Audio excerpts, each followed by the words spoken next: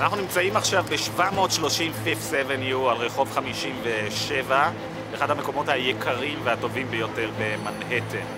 כאן בבניין הזה, בקומה 22, יושב אדם שעד לפני כמה שנים היה אחד החזקים ביותר בוול סטריט, אדם שהטיל חיתתו על האנשים החזקים ביותר בוול סטריט, הוא כבר לא שם. I am resigning from the office of governor.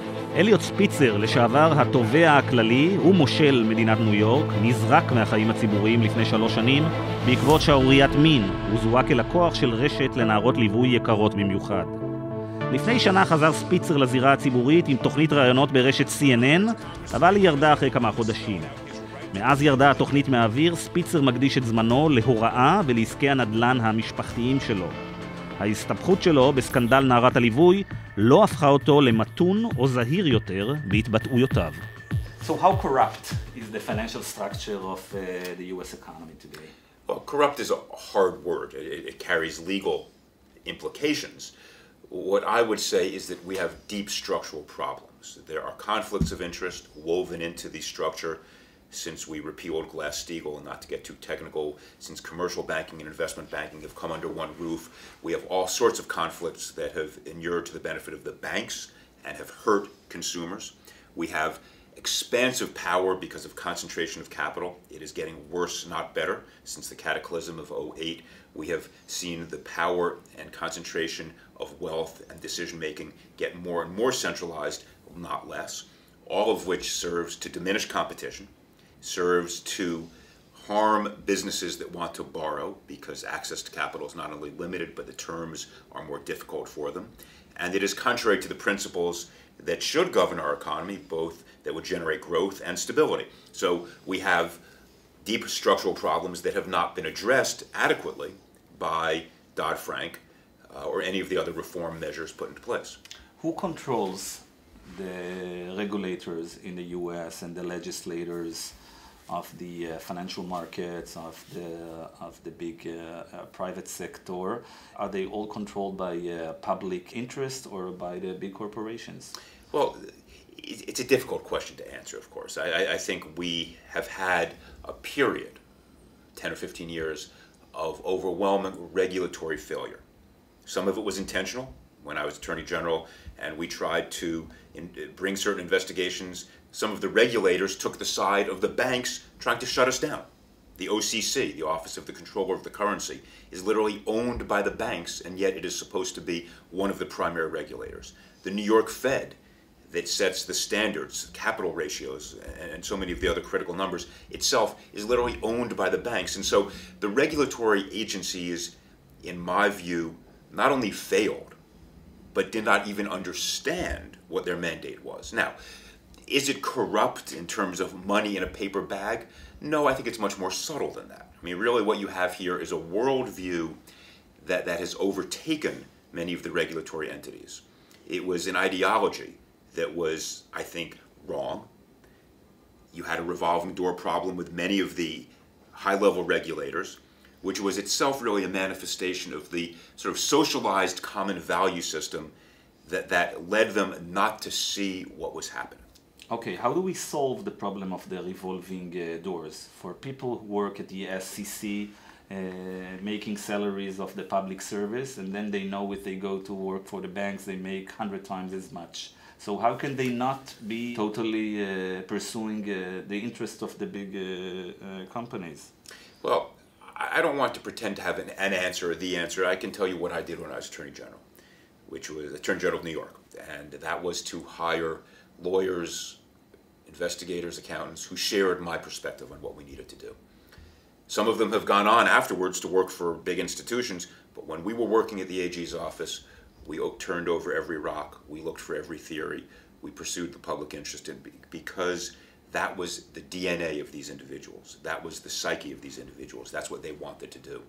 It goes to the question of, does the person at the top, himself, herself, really have the willpower, the backbone to push as hard as is necessary to overturn accepted social perspectives. And if you look at the persons at the top today, at the major regulatory agencies in the US, what do you see? Well, I think it's a little better than it used to be. back when President Bush was in office, and again, I don't say this to say they were corrupt as in getting cash. They didn't believe in their mission. They believed in this notion of self-regulation. That they believed that the banks of their own accord would stop doing things that would harm the public interest. Now we know, looking back, that's rank silliness. It was just absurd. Now some of us at the time were screaming from the rooftops, stop, this is not going to lead to a good result. But they believed in this ideology. And the cost to society of that belief has been enormous. I mean, the cataclysm of '08, words don't describe the harm to people. So we need to get people who understand what regulators are supposed to do, who understand what the big businesses are supposed to do. What's your take on the Occupy Wall Street movement?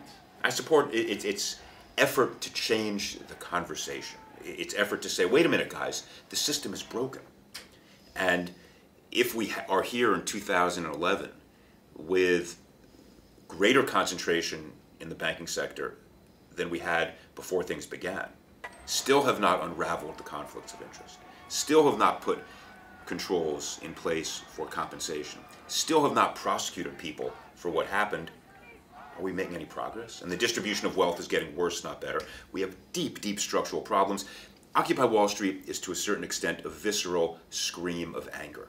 It is not an articulated set of 5 policies, but that's okay, that's what it's supposed to be. And how important is breaking the concentration in the financial markets if we want to bring in changes? Critical. It's very important because from the perspective of business, from the perspective of ordinary citizens, from the perspective of equity, when you have concentration like that, nothing good will happen. It's very surprising to hear, in Israel we know that we have a small club that controls 50% of the economy. When you look at the United States, which is a huge economy, it's very difficult to grasp that here too you can have a very close-knit club of, 50 companies and 10,000 executives that are in some way very coordinated in the way they manipulate or the way they influence the government. Yeah, but it's a nice club to be in, though. I mean, look, there's a balance that has to be struck. I'm a capitalist. I always make that point because I don't want people to think that somehow, he doesn't understand wealth creation. I'm a capitalist. You're sitting here in this is a family office. We've done well by competing, putting money at risk, building, creating wealth. That's what I believe in. What I don't believe in is when you corrupt the capitalist system with clubs, with allocating bids, with violating principles of fiduciary duty, with cheating your clients. That is what we should not permit. And so what we need to do is go back to first principles about what capitalism is. And in order to have a capitalism that works, you need a government that enforces rules. And that's what we didn't have. And do you think that the media in the U.S. is independent and professional enough to deal with those issues? It's interesting. The media over the last 20 years has changed. And in an odd way for the better. And the reason I say that is that technology has made it possible for any person to be the media. Any person with a smartphone can take a video and post it online, and suddenly information flows in a way that was never possible 20 years ago. It used to be that we had 3 networks, and half the country got its news at 6:30 every evening from 3 people who gave you in 20 minutes what they wanted you to hear. Now, I think that the sort of exponential increase in information flow is a good thing, and we have media that spans the spectrum. So I think we are seeing an evolution in the media here in the United States with Jon Stewart and Steve Colbert. If you're under 30, you get your news from them. And so I think we're seeing progress in terms of information sources. And do you think that we are witnessing history today when the public discourse, because of Occupy Wall Street and because of the financial markets, are we witnessing history and the capitalistic system of the United States is going to look different in the next 10 years? Or in a year's time we'll see that the powerful forces that are behind this structure will not let go, and it will be very difficult to change restructure I guess the best answer I can give you is I don't know. I'd like to think we are seeing change. Change is very hard to effectuate. And how aware is the general American public of the challenges and of the nature of the structure of the economy in the financial markets? Not aware enough. In other words, I see the anxiety of the public which is born not out of an intellectual understanding or concern about concentration of capital, but out of a reality that middle-class incomes are sinking. Unemployment is high, home prices are falling, jobs are scarce. Jobs are fleeing to Asia, Latin America, and Africa. That reality is what drives public anxiety. And on the one hand, you get the Tea Party. On the other hand, you get Occupy Wall Street. Each of them an emotional response to a visceral sense that something is wrong. Now, will these movements, very different in their political answers, coalesce around a reform agenda that permits us to change? I don't know. On the Republican agenda right now is an effort once again to go back to a deregulatory world that I think will make things much worse. And so I don't know which way we will go. But I think when you look deeper into the presidential race next year, in 2012 here in the United States, it is very much a debate about what government should do and what government needs to do to control a marketplace that has not generated good results in the last few years. Okay, and do you think that under the current political and economical structure, Obama can go after the financial system, or maybe because of the campaign financing and because of the control of media and so on, basically he'll have to just talk the talk and not walk the walk? I don't know. I don't think it's because of the campaign contributions. I don't think Barack Obama says, gee, I have to be nice to Wall Street because of the money. I don't think it's that crass, and I think he is a much finer person than that. Barack Obama is an intellect. He is superbly smart. I think that he simply didn't view Wall Street the way I do, and I think the way you do. He didn't see the financial services sector as being structurally flawed when he became president. What his views are today, I don't know. But initially he had Paul Volcker as his right. advisor, and then he switched it to Jeff Imlet. So you think, right. we know what Volcker, we guess what Volcker told him. Right. Well, and now you have Jeff Imlet instead of Volcker. Well, look, I said from early on that his cabinet was not change you can believe in. His cabinet was continuity you can believe in. You had Ben Bernanke, you had Tim Geithner, you had Larry Summers. The reform voices, Paul Volcker, Joe Stiglitz, Paul Krugman, were marginalized. Now, I'm hoping the president has reevaluated that. I'm not sure he has. But I certainly agree that early on we did not see significant reform efforts that were commensurate with the magnitude of the problem. How all this conversation that we're talking about is related to the 1% against the 99%? Well, it all goes hand in glove.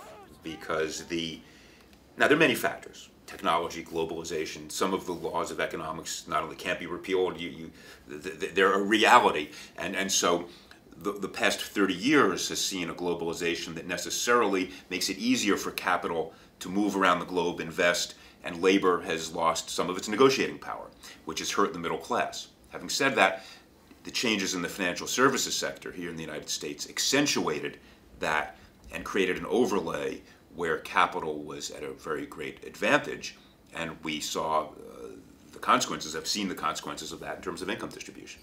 A year ago I asked Warren Buffett, is the United States a democracy or a plutocracy? And his answer was, well, we are turning into a plutocracy. Do you share this? Well, I think we are both. We are a democracy. I mean, look, I take great pride, as I think all citizens here should, in the sense that, over 200 years ago, we had confidence in this notion of democracy that nobody back then believed in. We're still here. We're still practicing it. It is flawed in many ways, as we know, but it has permitted us to survive and become a nation premised on the notion of voting, tolerance, and freedom. And so I never want to speak ill of who we are, what we stand for, and how we have projected those notions around the world, including to the state of Israel. And as an American Jew, this is a bond that is very meaningful to me. Having said that, there are deep flaws in our democratic process, and the power of finance right now to warp what government does for or to our financial services sector in particular has led to grave problems, and in that domain we are a plutocracy.